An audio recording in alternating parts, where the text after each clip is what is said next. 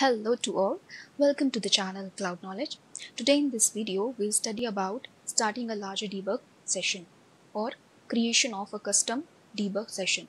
So we know that when we design a mapping data flows, it has a default Azure Integration Runtime session. On the mapping data flows in ADF, we work it against a Azure Databricks Spark cluster. This cluster you would have seen. Let's go to the pipeline here. So if we go to any, let's say, pipeline, and at the top we have this debug option. Okay. Why is this debug option? Because it triggers test runs of the current pipeline without publishing your changes to the service. Without publishing, if you want to perform a test run, you can use this option. And if you click over it, at the right side you can see that the integration runtime is set as auto-resolving integration runtime, which is there whenever a data factory instance is created, then the region, compute size, and debug time to live. So the debug time to live is by default 1 hour. Okay, and if you hover over it, this is the amount of time that the IR will wait after your last data preview before automatically shutting down your debug cluster. To avoid billing for the entire detail, you can shut down the debug session when you are finished working. So by default, it will stay alive for 60 minutes. In case you are finished with your data preview and the data flow activity debugging, you can then turn it off manually too. So let's click OK. So you can see getting the cluster ready. So this is what is written here, that the Databricks Spark cluster is created in the background for the data flows in ADF. And the size of the cluster is configurable via the Azure Integration Runtime. If you do not configure custom Azure Integration Runtime, then it will use the default IR. The default IR is already there. So you can see here the Data Flow Debug option, that is the cluster is ready. Now we can debug this pipeline. So if we go inside the data flow, here also the Data Flow Debug option is shown enabled. Here you can see the debug settings also. Okay, so the debug settings are present here in the Data Flow Debug IR.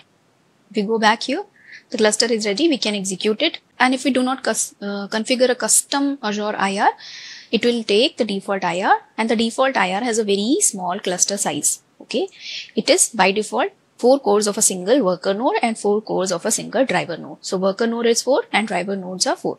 In most cases, while debugging and using data preview, it should be fine.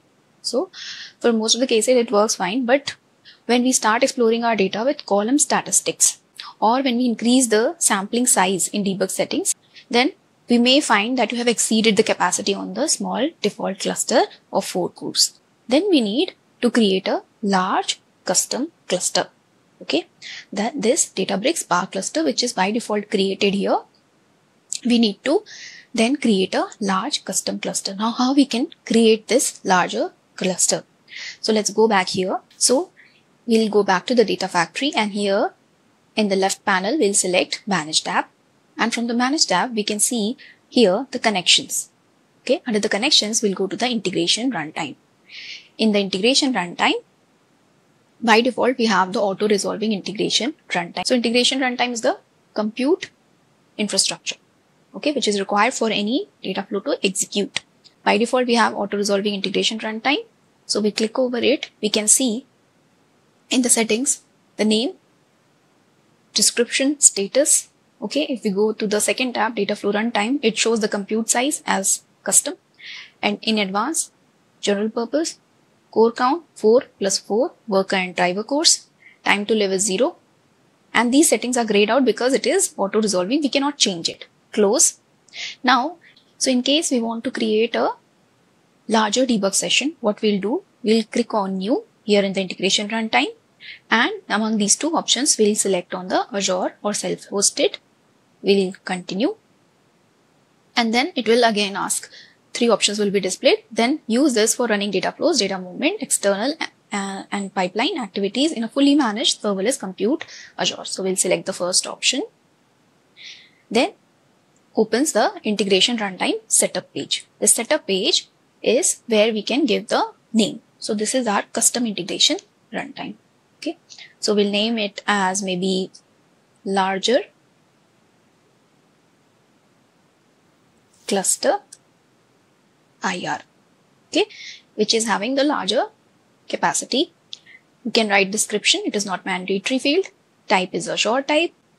Region by default is showing auto resolve. We can manually also select here. So we'll leave it auto resolve. Then virtual network tab here.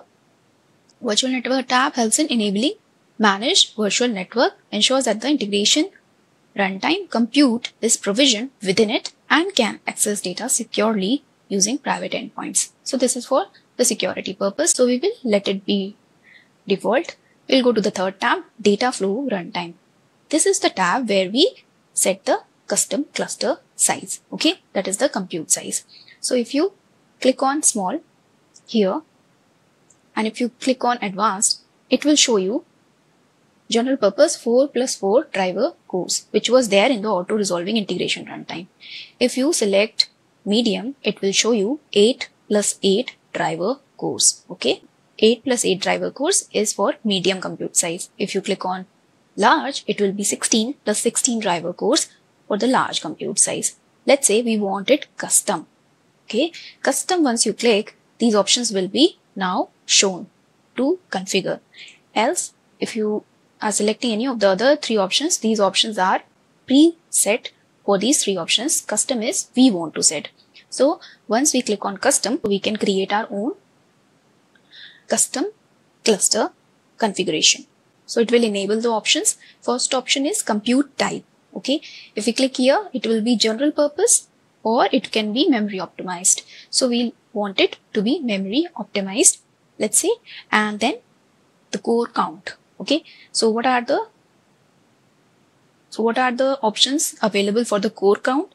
4+4, which was for small, this was for medium, then large, and let's say we want a larger core count to be 32+16.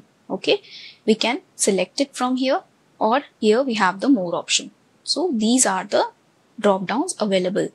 Okay, and up to 256+16 driver cores options are available for the core count.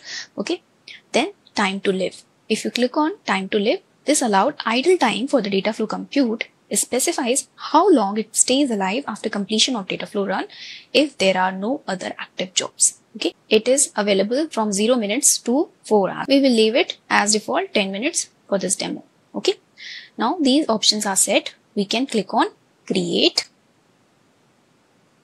So it is getting created, successfully saved, and we can clearly see under the integration runtimes a new IR is created as larger cluster IR, which is a custom IR we have created. Okay, if we click over it, we can see the settings we have selected for this. Okay, and we can see that the status of this IR is running. Now we can go to the data factory and check in the pipeline level whether this IR is visible or not. Let's go back to the pipeline, and here we can see that we have enabled the data flow debug option. So it is already showing us enable. Let's disable it first. So it will not bear us extra cost. Let's say we have completed our task of data previewing and debug. So we can disable it. So now it is disabled. We'll go to the pipeline, and here we'll click on debug, and earlier it was just showing us auto resolving integration runtime. Now if you click on the drop down, it will show you the newly created larger cluster IR. So it will show us the configuration of this new IR. Region, compute side was custom, compute type was memory optimized, core count we selected as 32+16 driver cores.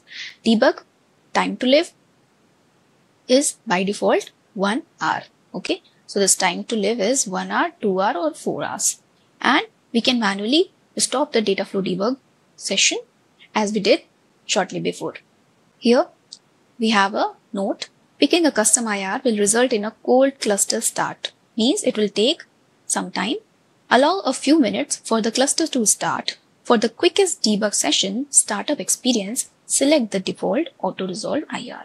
Okay, so auto resolving integration runtime, it starts quickly because it has to create 4+4 worker and driver nodes, and for the custom ones it has to create compute of larger size, so it will take time. So that's the note here. If we click on OK, then that particular cluster is shown here to get ready. So let's go back here So in this video, we have seen how we can create custom debug session or custom IR with larger cluster size. I hope you have understood the video and you could also create your custom IRs in ADF. Thank you for watching. Happy learning. Bye.